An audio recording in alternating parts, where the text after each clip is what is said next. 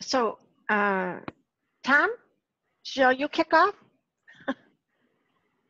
Sure, absolutely. I'm just going to share my screen. I've got a couple slides that I want to run through, and really what I wanted to do is just give some perspective of the types of questions we're getting from our clients, concerns, related to the PPP loan program and forgiveness. So let me just rolling here.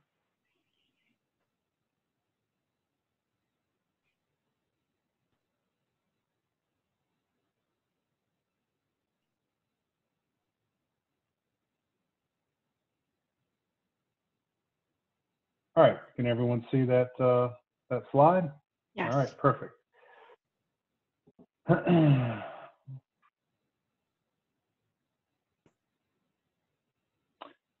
All right, so today we're going to talk about kind of some record keeping ideas and really preparing for the loan forgiveness. At this point, many people have received their PPP loan, and they've got a lot of questions on what they should be doing, how they should be tracking, and what their concerns are with the forgiveness side of the loan. Oh, that's me. And so, I work for Raymond. Just a little bit about Raymond. I think everyone's probably familiar. Got a number of offices across the state. We do a lot of services across CPA and consulting. So PPP, next steps. So what we've talked about with a lot of our clients is really from a record keeping standpoint. There's a couple options that seem to make a lot of sense for most clients, and they're either putting it in a separate checking account or savings account, or they're creating a separate general ledger account within their system. And we've got recent guidance on the safe harbor, which is going to on the essential need of the loan, which I think a lot of people were concerned about this documentation process early on, but I think it's still going to be important. But that safe harbor is going to cover the under $2 million loans. But as far as, keeping separate, keeping a transactional history, in a perfect world, clients are trying to kind of show that, hey, I got a $500,000 PPP loan, and then here's all the transactions, here's all the uses of those funds. And so whether you're going to do that in a separate account or whether you're going to do that within your one account with your general ledger system, setting up a separate PPP loan, but we're really encouraging clients to kind of each week evaluate what their PPP expenses are, make copies of invoices and payroll registers, and just really aggregate all the data so that when it gets time to calculate forgiveness and supply information, they really have got all their ducks in a row. And the other thing is we really said, make sure you're staying in communication with your lender, because each bank, I'm sure you guys will have your own process of accepting information and processing information. So it's important to understand that sooner than later, so you can align your practices and your data collection to easily feed into the forgiveness submission form or format. Another thing is, probably the biggest question I get, just to give you some perspective of what borrowers are thinking and what they're worried about. And I get this comment all the time. They kind of understand the 75-25 split. That 75% of the proceeds need to be spent on payroll, defined payroll costs. But I think there's just this general kind of, well, if I spend it on payroll, it's pretty much all going to be forgiven, right? And then it gets into, well, not necessarily. I'm sure some of you have gone through the act at some level, but there's a number of, I'll call them forgiveness offsets that are built into the bill related to, in the two primary ones are the full-time equivalent test and a 25% excess wage test. And really the goal for today was not to really talk about those in detail, but to really make sure that you're talking with, if you've got clients, if you've got, people that have got the PPP, loan, and, so, just having continuous follow-up conversation just making sure they understand the basics of, it's just not that simple that if I spend it on payroll, it will be forgiven, because there is that misconception out there with some folks, and encourage them that, that is a little more complicated than that.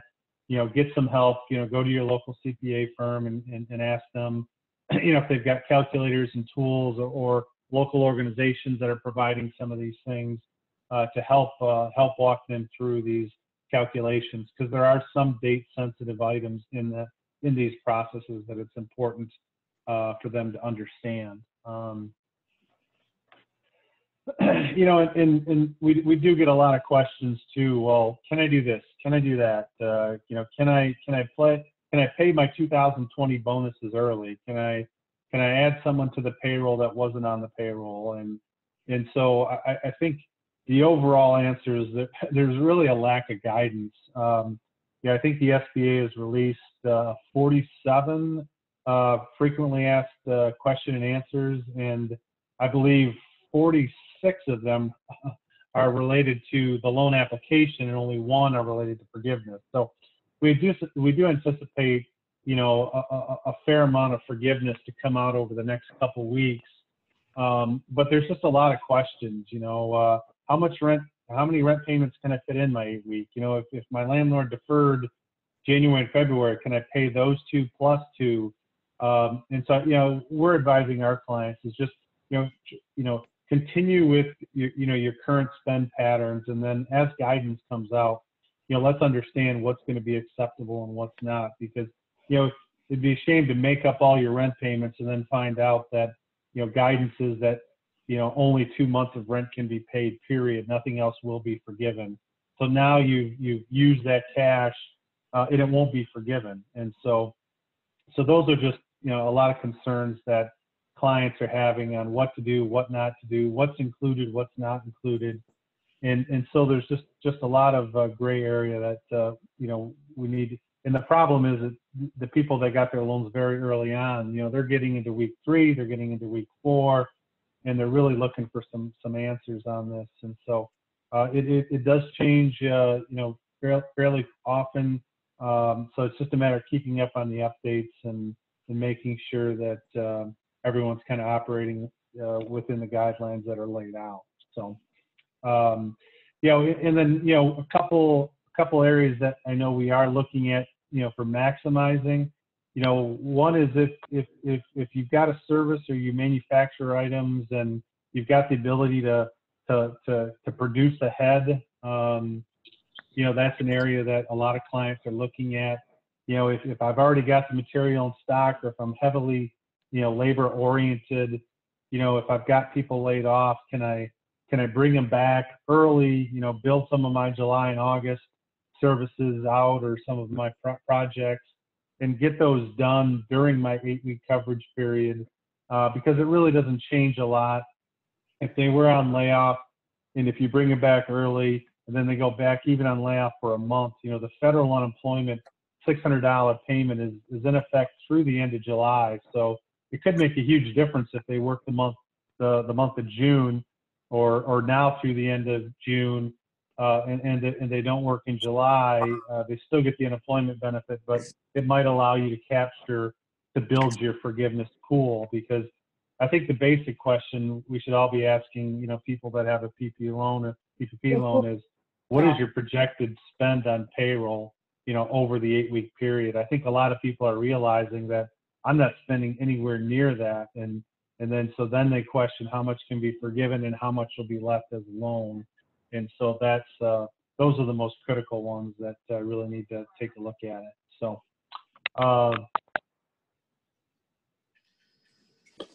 this was some other ideas as far as, maximizing and things to consider, and really, and that's probably the big one I run into, is that I've got employees off and they don't want to come back to work, and I don't really have the work, and I'm just not spending anywhere near what what my loan was based upon. So, when you look at that full-time equivalent test, it really penalizes you for not getting your workforce back to its prior levels by June 30th.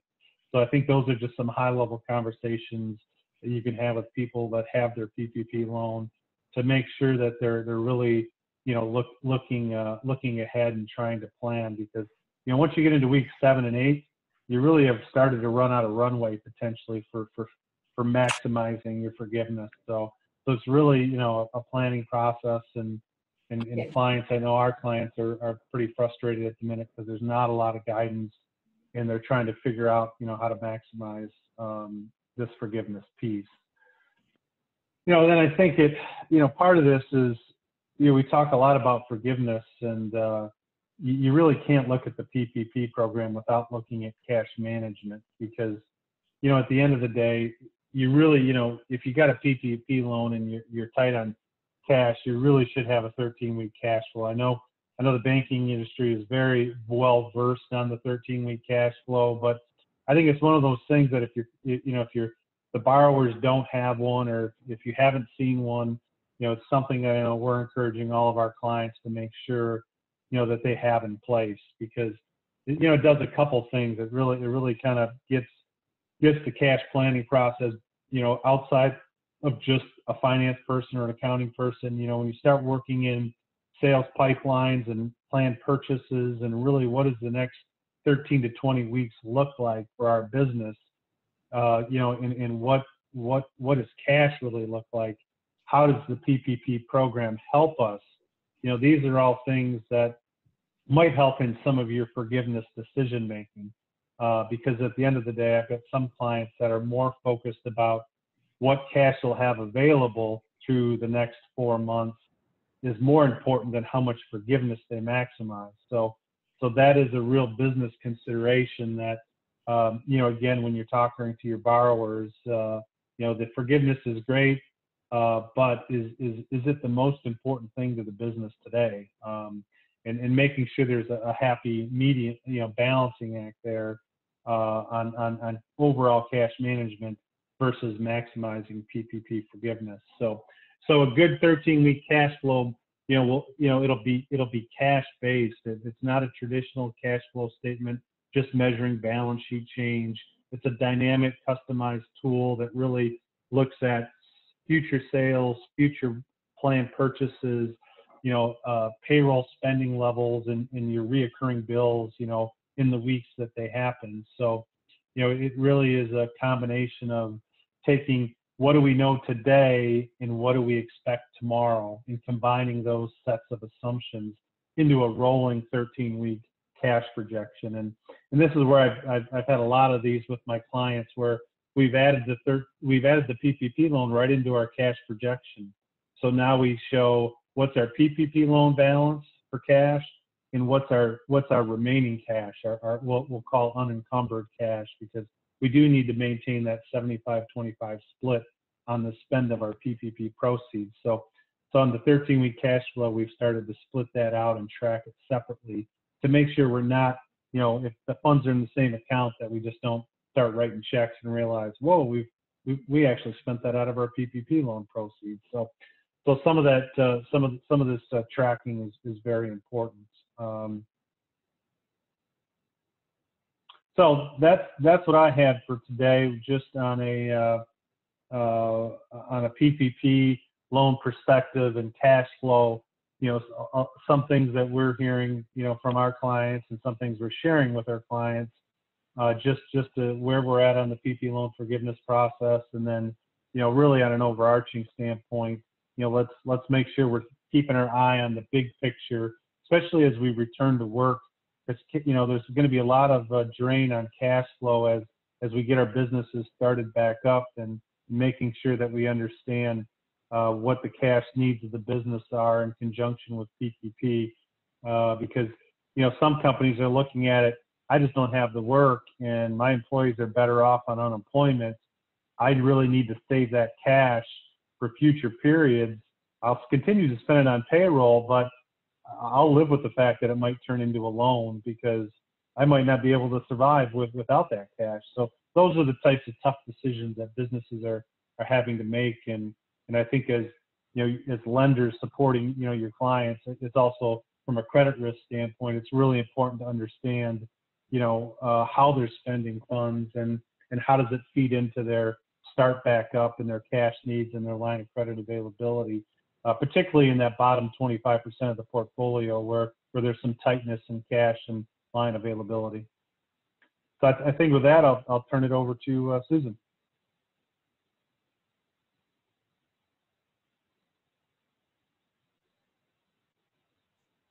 All right. Well, hello, everybody. I just want to make sure that you're seeing on my screen here, workforce strategies during COVID-19. Yeah. All right. Well, thank you. Thank you, Tom. You know, Tom and I have been working together because our clients have a lot of, as he mentioned, concerns back and forth about how do I manage the finances and how do I manage violators may have action taken. So one of the things that we've been really working with our clients on is now, what are all the things that need to be in place? So we look at these 7 areas as indicated here, that whether you have employees already working as you have in the banking industry, but some places are reopening and others have returning workers. They have been on layoff since mid-March. So how do we manage and have all these different things in place to make sure we're demonstrating to our employees that we have a good COVID-19 preparedness response plan? So that being number 1, we have fearful employees who are concerned about coming back to work for their own themselves, but maybe for the people that they're living with. They don't want to bring it back into the workplace. So this is key, and I know you folks have, in the banking industry have been working, but how do you remind folks of what you are doing? And for those that might be working remotely, what are you doing on site at the local branches? So our clients were recommending that they have a response plan, a policy, and a checklist. How are they looking at all the things that are necessary, from face mask and other personal protection equipment? What are they doing about sanitizing? What are they doing around the different protocols? Are we doing daily screenings? Are we asking to have our thermometer or our temperature checked with a thermometer? So it's really declaring what you're going to do, setting the expectations, and communicating that with the employees.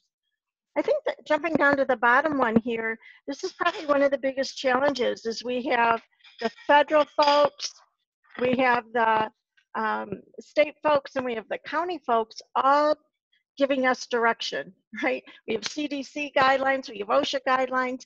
And so how do we look at our industry, but then also what is our particular company's policy that begins to align with these 3 different guidelines that are coming out from federal, state, and county orders. I want you to be aware that there's very clear safety issues around that, and it lines up back with number 1 up here, the COVID-19 preparedness response plan. The other thing is that we have all these postings that need to go up in our sites, specifically around Families First, but please refresh your labor posters. Please refresh your paid medical leave act posters that may have come out last year, but are now being updated by different states. And we're finding that we're having a new level of savvy employees that really do understand their legal rights, as they should, but it means we have to be prepared as employers to stay up to date as well. When we're dealing a lot of your clients as well as ours are dealing with how do we bring our employees back to work. And one of the things that I think is most critical in these times are how do you ensure that you're communicating in a written document. I recommend it to all my clients that they do return to work, or layoff notices, temporary leave of absence notices up front. Now, if you're bringing them back, let's document that as well. Those are huge, good communication pieces, but they're also our documentation for how well we've been communicating with our employees, and reiterating what we're doing around preparedness, and then also telling them what to expect. Lastly, it's, well, not lastly, but the other area that's getting a lot of need right now is what are our policies all around family first leaves. So we have this COVID-19 pandemic, which we expect to continue for at least through December, but who knows if it'll continue on. But these two leaves, the paid sick leave and the family medical leave, both of those are in effect through December.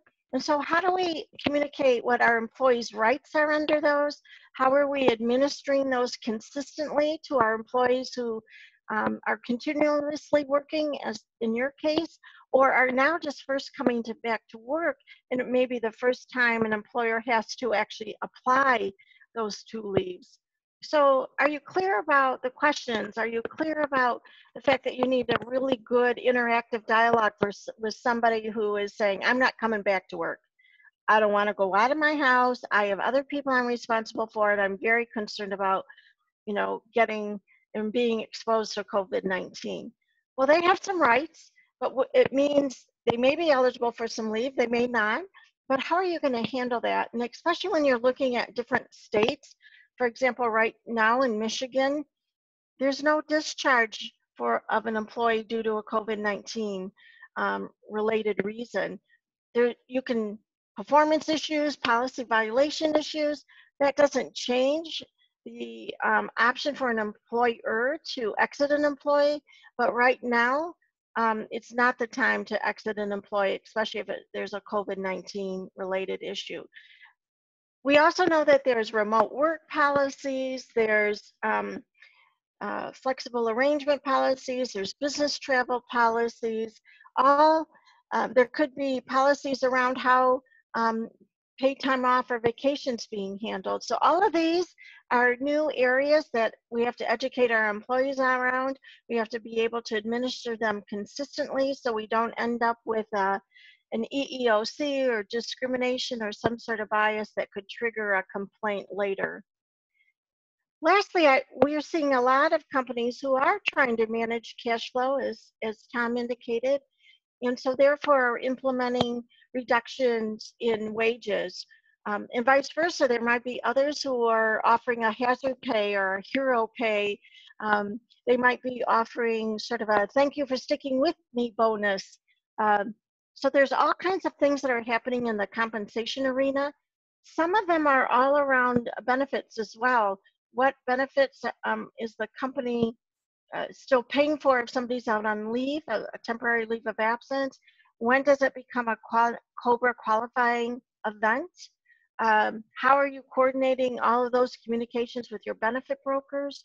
So huge area. Oh, 401k, lots of direction and guidance under the CARES Act around retirement plans. So this area deserves its own level of attention. It's really, as Tom's mentioned, how are you looking forward? How are we looking at business survivability and our business thriving, right? We want our businesses to continue to thrive. So what are some of the short-term actions we might need to take there? And lastly, I am communicating from my office, which is now my dining room table, as many of you may be. So how do we recognize that people might be moving towards stress under this new work environment, maybe transitioning back from working at home back into offices, or even in, as you may have found, you have your employees have been working right along, but have family members who've been off.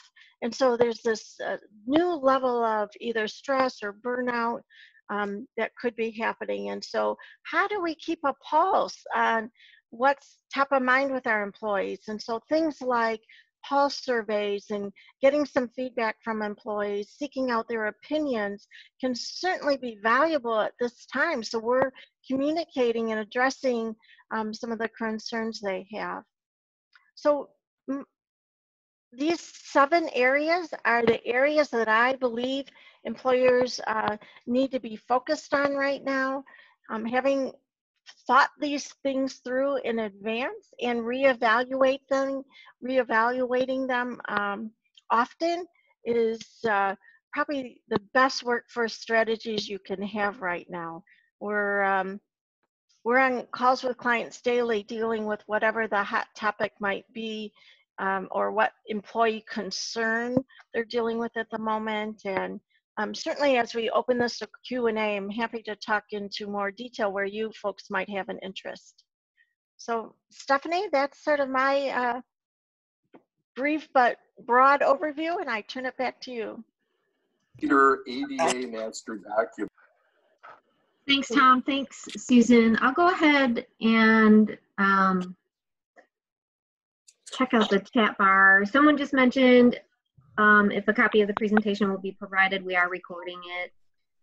Susan and Tom, if you can send me your slide deck as well, that would be great. And then a couple of questions came in for Tom that I forwarded to your email. And I would be happy to unmute all the lines if someone would like to ask a verbal question, or you can certainly put it in the chat box anytime as well. Stephanie, I can start with asking or replying to a couple of the questions that came in email. So the first question was, do I need to meet the entire 75% requirement to get any loan forgiveness? And yeah, I think I'll give you, there's two answers to that. One is there's a requirement to spend 75% on payroll related defined expenses. So that's really an operating standard that's been laid out, that when you sign up, you said from day one, I'm going to be spending 75% of these proceeds. So the straightforward answer there is that if you don't have any payroll, you shouldn't be writing a check for rent because you have no payroll expenses. So I think that's a upfront control standpoint that you just have to be managing that's how you're spending it. On the forgiveness side, there is a cap on non-payroll expenditures that is 25% of total forgiveness. Our interpretation is that'll be after all the other tests. So if there are offsets related to FTE or 25% excess wage reductions, those would be applied, and then there will be a test that forgiveness component is not more than 25% of non-payroll expenses. So we don't see that there's any kind of cliff on a way that you don't get anything forgiven. I think what's been laid out is how you're supposed to spend the money, and then when you spend it in the appropriate split, then there's a calculation to get to your final forgiveness number. A second question I have is, I've got a dentist and employees. They've been furloughed since March 15th. They don't anticipate opening until the stay-at-home order lifts. Funds were received on May 7th. I don't know how it's possible to meet the 75% requirement. Is there any indication the SBA will change the 8-week requirement in the June 30th date? First, I want to talk a little bit about the 8 weeks in relationship to the June 30th date. In the CARES Act, it defines the 8 weeks within the forgiveness section. The June 30th is not referenced in that same section of code. So there is a feeling that the 8 weeks is the 8 weeks regardless of when you get your loan. But it is inconsistent, because if the tests are based on June 30th, the way the code's written now, you could potentially have to measure those two tests in the middle of your 8-week period if it runs beyond June 30th. So there is some clarification I expect that we'll get when guidance comes out. But where it defines the 8-week period after you get your loan, the reference to June 30th isn't in that section. The reference to June 30th is in the rehire and is in some of these measurement periods. So it's a bit inconsistent in how it's written, but I do think we'll get some clarification on whether they're going to extend that June 30th date to align with loans that are because technically you can get a loan up till June 30th. So you could get a loan on June 29th, and that. So I think there'll be some guidance on there to kind of clear that up. But again, you're just spending at that 75% minimum number for payroll. So so theoretically, if you got to where you couldn't spend it, it should just be cash in your account. You could spend it beyond your 8 weeks. It's just it wouldn't be forgiven. It would convert to a loan at that point. And then one other one was I have a PPP loan and a EDL disaster loan. Does the EDL reduce the amount of the PPP loan that I can use? So it doesn't impact from a cash basis. Let's say you got the $10,000 EDL grant and you got a $100,000 PPP loan. There is no impact on your PPP loan, but the EDL grant is deducted from your forgiveness. So that $10,000 would be deducted from your forgiveness calculation because it is a grant, and so they don't they're not allowing those to work in conjunction. Thanks, Tom. A couple other questions. Can employers pay extra to employees on payroll for like hazard pay and have it count as regular payroll for the forgiveness? Yes, I think, as long as it's reasonable, as long as it's under, there is a $100,000 cap on the forgiveness calculation. So if you've got someone making more than $100,000, you can do hazard pay, but it won't be forgiven. So there's no restriction on, as long as it's flowing into that gross payroll line, it's going to be an allowable payroll expenditure. It's just on the forgiveness. If it's over the 100,000 pro rata level, you're not going to get forgiveness for it. So you got to be careful a little bit with bonuses and commissions and how much, because it could push you over that pro rata calculation and essentially make it ineligible for forgiveness. So and there is no guidance either on any bonus, larger type bonuses, or anything that's outside of your past practices. So I do expect there will be some guidance in that area. So we are, again, just like with the non-payroll expenses, we're just encouraging, do what you're doing. Some of these larger type things to try to maximize, let's get some additional guidance, because we'd hate for you to, put a new bonus program in place that wasn't in place prior, and then the SBA put out some guidance that is going to put restrictions on certain things like that. So, but I think those basic things. Go ahead, Susan. I think you want to comment on that. Yeah. So absolutely, we need to keep the whole PPP in line and all of its rules and guidelines. But if really we're looking at the option to provide a bonus or some sort of additional pay as a way that's going to provide productiveness or engage employees, as we would make those kinds of decisions beyond just there's an opportunity to have some forgiveness. So it's a balance, isn't it, of what's available under this PPP plan, but also what's the right thing to do in terms of maximizing our employee loyalty, productiveness, reward for work done. So I think I wouldn't ever say just put it in place because we have an opportunity for forgiveness. I would say what is the reason we're putting it in place, and how do we look at this? Is this a one-time scenario, or is there something we're really looking at doing over a longer period of time? So just putting that sort of another perspective on it for sure. Okay, there's another question. We are fielding several questions on hazard pay and bonus pay. While I understand there's no clarity is available as to this, are you suggesting clients hold cash back to retain as much as possible in the event it isn't forgiven so they can return it? Well, that's a case by case, analysis. But I think, most employers are looking at what's best for my employees, what's best for my business, and when I look at what's best for my business, a lot of times it's cash. what do I really need for cash? Is it better for me to get more money in my employees' pockets because I'm worried about retaining them? Or are my employees fine and I'm better holding the cash and realizing that it may affect my forgiveness, but that cash will still be there? Now, if you don't want a loan, if you're very debt averse and you're just going to run your business the way you're going to run it, yeah, I mean, there's no prepayment penalties on this program. You do pay the 1% interest, but that's going to be pretty nominal. So any amount that's converted to loan, there's 6 months of deferral.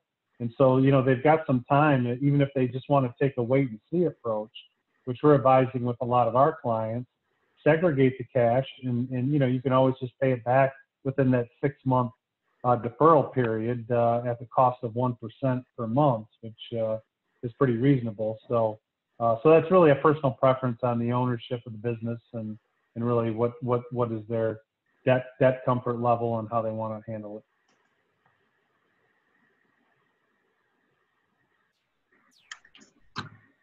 So, Stephanie, there were a few questions that came in regarding wearing face masks, whether it's optional or required, and you know, how does that handled? You know, it's interesting because I think that's definitely back to the guidelines that are defined by most recently state and local guidelines. And then it's in addition, what are you going to do as a company policy? Definitely there's reasons for which an employee, medical reasons, religious accommodations for which an employee may not have to wear a mask. So if somebody on your team is saying they don't want to, now what's that conversation you're going to have with them? There is guidance out there that says, you know, if an employee declines to wear a face mask for non-medical reasons, then you need to be evaluating those reasons. And then as long as you're engaging in the interactive process and understanding it, you may be permitted to have them not return to work and may be disciplined. So it's a very fine balance, but it's definitely a conversation to have.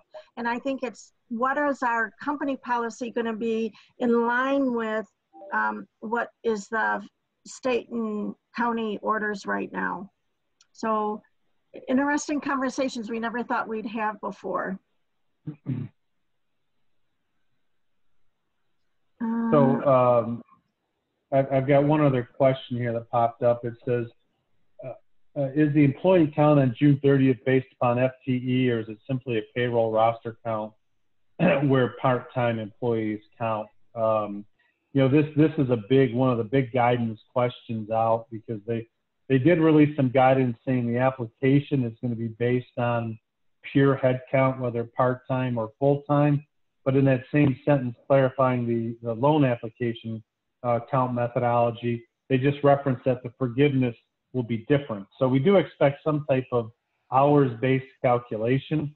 We're just not sure whether it's going to be like a 30-hour minimum to qualify as a full-time equivalent, or if it's going to be an aggregation of hours divided by a weekly number to get a full-time equivalent. So we just don't have clear guidance on exactly what that FTE definition is going to be for the test at this point. So and so I think, you know, too, this is, you know, one of the things I wanted to throw a question out to the group is, you know, obviously there's a lot of banks kind of represented here, but you know, what's everyone thinking as far as collecting information for the loan forgiveness? I mean, does anyone have anything to share on what their process might look like, or, you know, the approach? Is everyone going to have their own design portal or template that they're going to collect information, and how are you staffed to, I guess, process all that information, you know, to meet the timing, you know, deadlines within the bill? Has there been, you know, much planning or discussion around that point, you know, so far?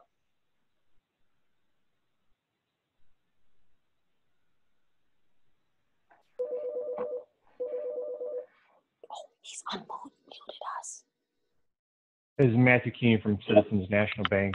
No, we are preparing for it, but we're only theorizing right now because we don't know what the guidance is going to be and what's going to require. So we've got third-party vendors calling us saying they can lend a hand, but I'm not sure how they're going to do that because they don't even have the guidance. So it's kind of odd that they have plans in place to forgive something that they don't know how to forgive yet, just like us. So we're reviewing what we think it might look like, but again, we should know in theory by next Monday because before the Congress, before their meeting. So no, we have not finalized that yet. Sure.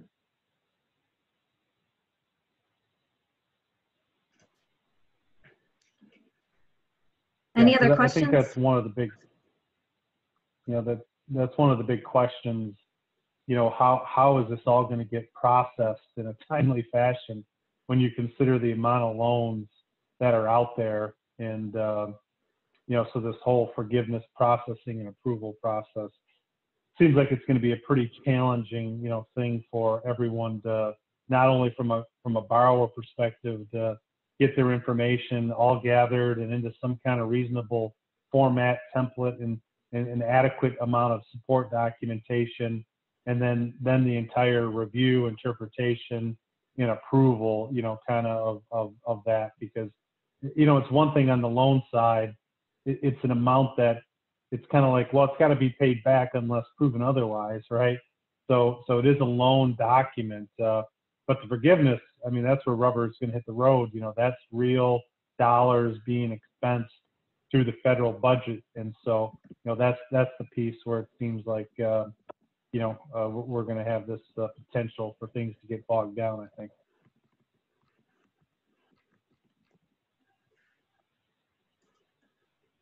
I have a question. Yeah, Can you hear me? I can. Oh, the Steve Sauls from Chelsea State Bank. Question for Tom.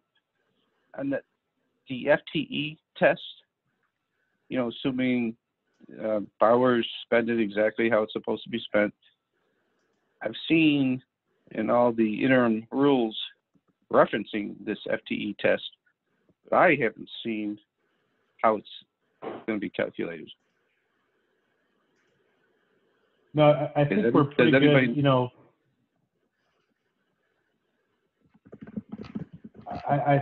I think from our perspective, we just don't know the hours or the pure definition. But I think once we know the definition, then I think we understand the calculation, because it's simply comparing your coverage period against a prior period. And those two prior periods are either February 15th through June 30th of 19, or January 1st, 2020 through February 29th, 2020.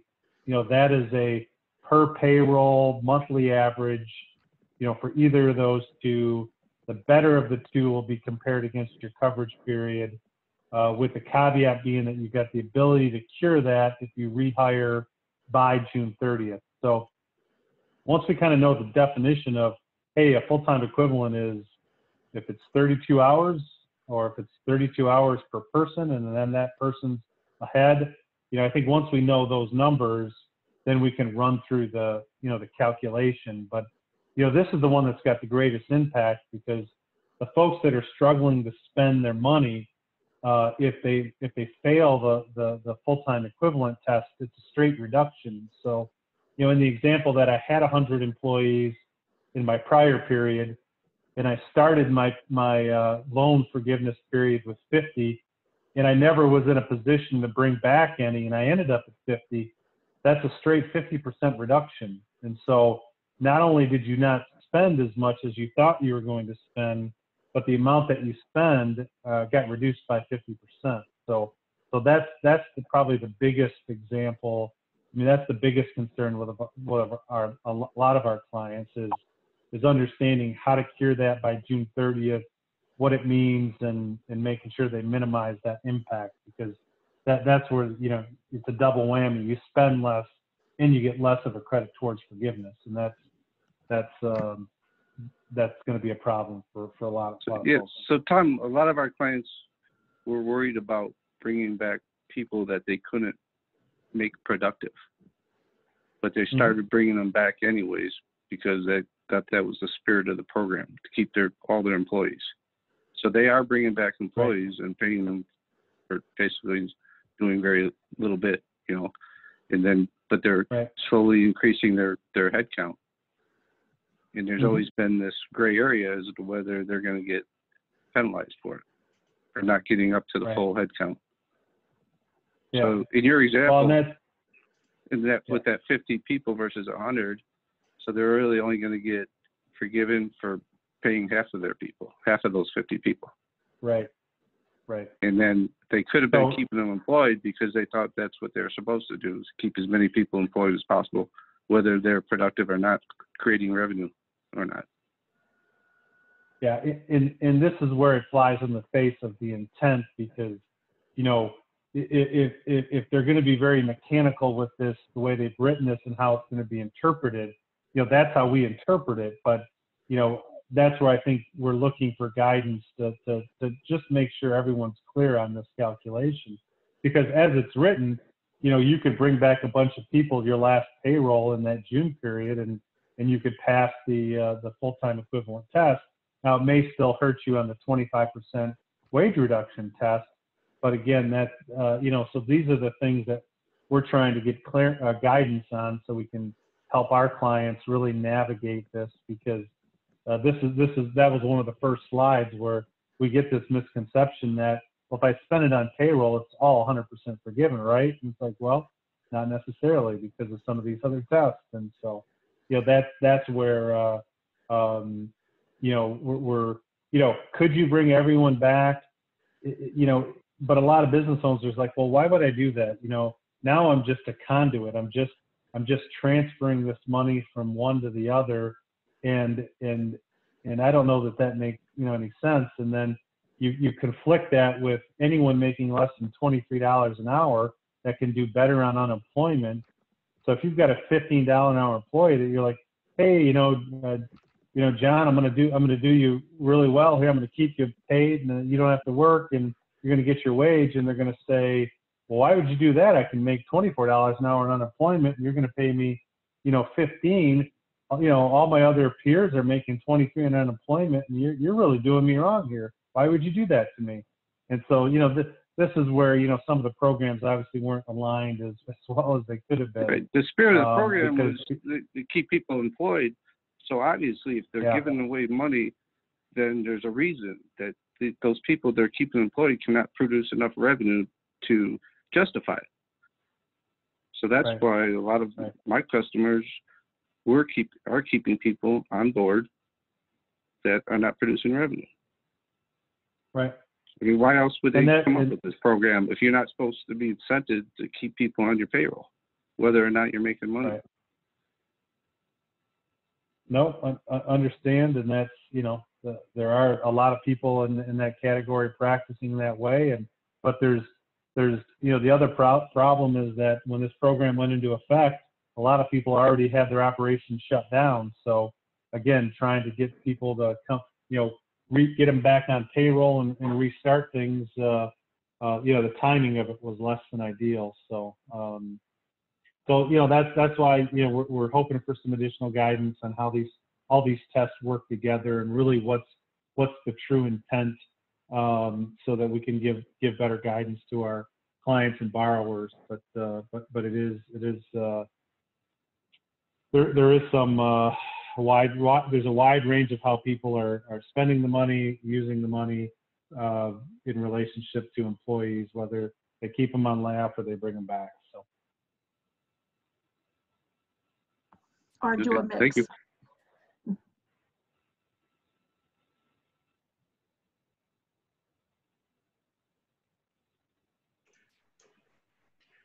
Any other questions for Susan or Tom?